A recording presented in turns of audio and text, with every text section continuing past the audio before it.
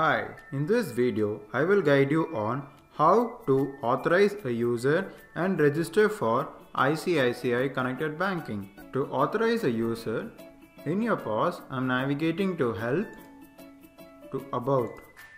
In About, we have add-on license. Even for Serve Easy and Manage Easy, there will be an option called add-on license under the Help module. Navigate to this particular option.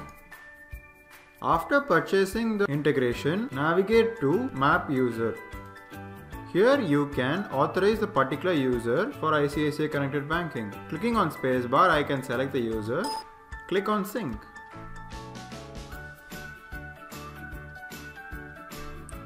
After successful syncing, close it. We have successfully authorized the user. Now I am navigating to Accounts module. So in this screen, we can perform all the accounting operations. After successful authorization, now we have to register in the software. For that, I am navigating to Banking module to Connected Banking. Click OK. In this screen, we can do 4 things. First, if you'd like to open an ICICI bank account, you can navigate to this link. If you'd like to buy another license, you can navigate to this link. If you'd like to authorize a new user, you can navigate to this particular link. Now I'm going to add the beneficiary details of your account in the software. For that, I'm navigating to Add Details. Every ICICI corporate account will have a bank corporate ID, account number, IFSC code. In this screen, we have to add those details. After adding those details, privileges can be given to this particular user. There are 2 privileges: initiate payment and auto reconciliation.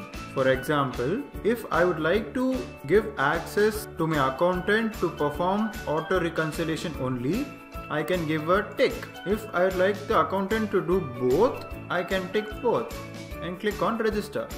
Once you have successfully registered, you will receive this screen. If you receive this screen, it means you have successfully registered in the software. Click on OK.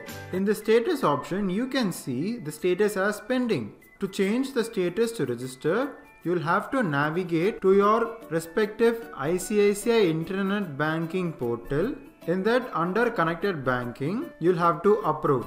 After a successful approval in the Corporate Internet Banking portal of ICICI Bank, in this screen, you can see the status as registered. So once the status is changed to register, you can start initiating the payments. In future, if you'd like to deregister this particular ID, you can click on deregister. Thank you for your time. For further more doubts, kindly contact our support team via chat.